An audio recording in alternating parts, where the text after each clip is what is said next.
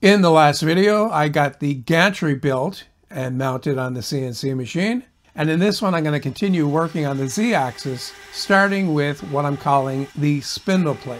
This is a 1/4 inch thick aluminum, and I'm cutting it on the old CNC. And once those holes are made, I can use a couple of them to drive screws in so that I can take the clamps away and cut the profile. And based on the comments I've gotten on the previous videos, I should point out that this CNC that you're watching here is one I made myself as well. And the reason why I'm saying that is to point out that this one works exactly the same as the new one will, in that I'll be taking very light cuts and lots of passes to cut through the metal. In other words, I'll be trading speed for economy. And that was a consideration from the very start on both of these builds, in deciding how stiff I need these to be, and in turn, how much I wanted to spend on them. A CNC that cuts more aggressively would have to be a lot stiffer, a lot more rigid, and ultimately cost more. And that's something that happens in every project when you're building things that work in the real world. The plate that I just cut needs some holes tapped, and once again, I'm doing that on my drill press with the counterbalance on the handle, and I'm only using this to start the threads so that they're nice and straight and square to the stock, and then I'll finish them with the tap mounted in the hand drill. And once again, I'm using bacon grease as the tapping fluid. I could have done all the tapping on the drill press, but doing it this way is a lot faster. And the holes that I'm tapping are two different sizes. I've got 832. And that's the size bolt I'm using to mount the linear bearing rails. And I'm going to get one temporarily fastened so that I can mark the length accurately and then cut them off.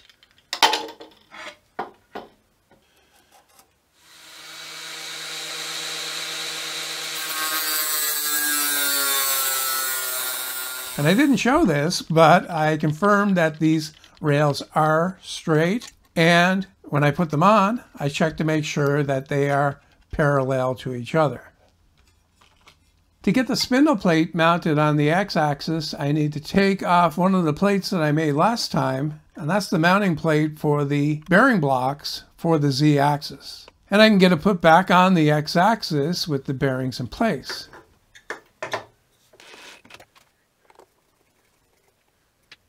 And the part that I'm putting on now is the lead screw nut for the Z-axis. Once again, another 3D printed part that has threads printed in it that match the lead screw. And before I put the other side on, I got to get some grease in here because it'll be very difficult to get to this afterwards. Using regular threaded rod for the lead screws and these 3D printed nuts is another example of a real-world compromise where I looked at how much I'll be using this machine and weighed it against the cost to build it. Now I can get the spindle plate put on, being very careful when I do that to make sure that I don't knock out any of the ball bearings that are inside these blocks.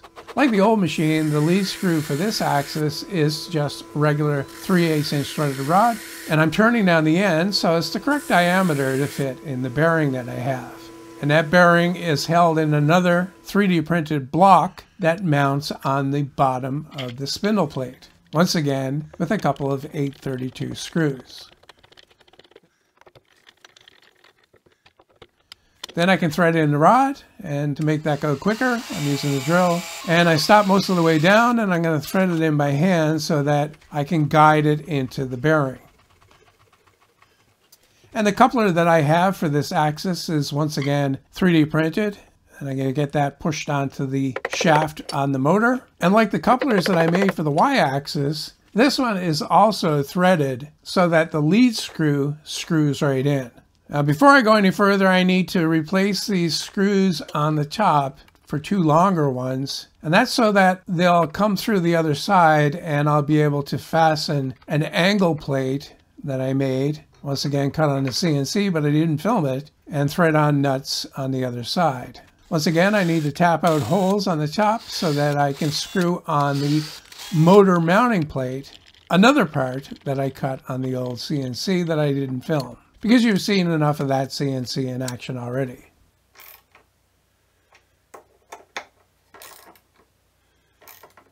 And belt and suspenders here with another screw that will lock it in place.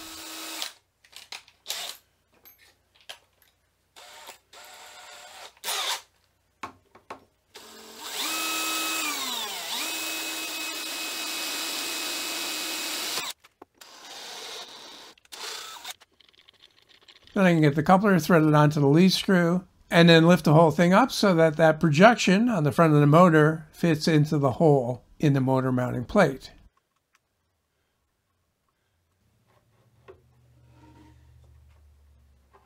And of course I can drive in screws to get that fastened as well.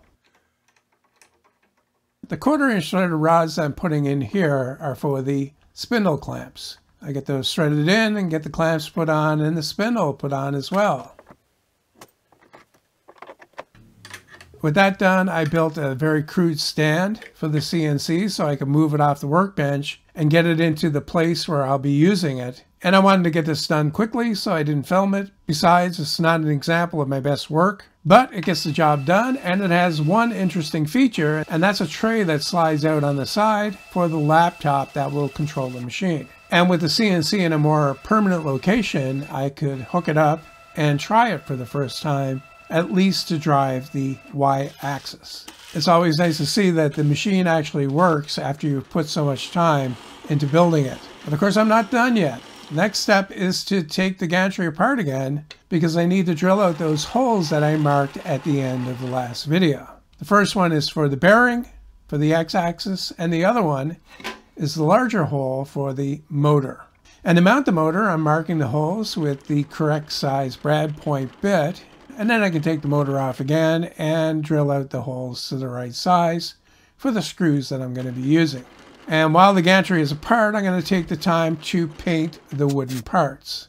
I had a few comments from people concerned about wood around coolant, and that's a valid point, of course, but in case you haven't been outdoors and looked at anything, paint is a pretty good protection against water. And while the paint was drying, I figured I would get some real grease into these linear bearings and also in the lead screw nut for the X-axis. And when the paint was dry, I could get the masking tape taken off again and get the X-axis put back on. Now the gantry is made from plywood and solid wood, and that's pretty stiff and strong, but I can increase the stiffness quite a bit by adding some metal. So I've got another piece of 1/4-inch thick aluminum that I'm going to cut to the correct width to make 2 plates that will mount on the top and bottom of the gantry. And I'm making the cuts on the table saw with a metal cutting blade, being very careful. And after the cut to width, I can cut them to length using my mini table saw sled. And one of these needs to be notched on the end to fit around the gantry sides. And I'm using my mini table saw sled again to make those cuts. And to fasten them onto the gantry, I'm just using 1.5-inch wood screws. I'm going to mark out and drill the holes, but these are slightly undersized. This is actually the size that needs to be drilled into the gantry for the screws so that I can use the plate itself as the template for drilling those holes. And with that done, I can bring it back to the drill press and drill out the holes to the right size, and these also need to be countersunk. And once again, I'm using baking grease to aid in the cutting.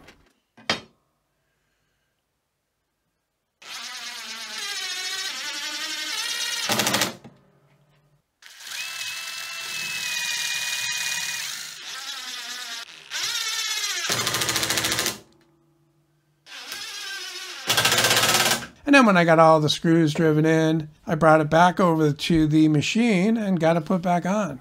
And this thing is heavy.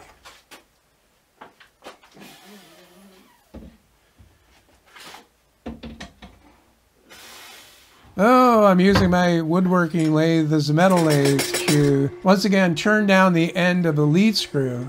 This one is for the X-axis. And I'm doing it on the lathe because this one's a lot longer and it would be a lot harder to do it with it mounted in the cordless drill. So with that done, I can get it stuck in, and you can see I've got the motor put on the end, but that's just to measure the length that this needs to be. I cut it long, and now I'll know exactly how much I need to take off to make it the right length. And the coupler for this one is exactly the same as the one on the Z-axis. And the head on the screws that I have for the motor are a little bit too big.